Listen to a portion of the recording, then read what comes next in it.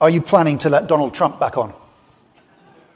I've talked with Jack Dorsey about this, and he and I are of the same mind, which is that permanent bans should be extremely rare and really reserved for people where they're trying to, for accounts that are bots or spam scam accounts.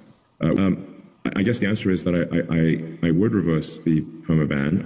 I think perma bans just fundamentally undermine trust in Twitter as a town square where everyone can voice their opinion.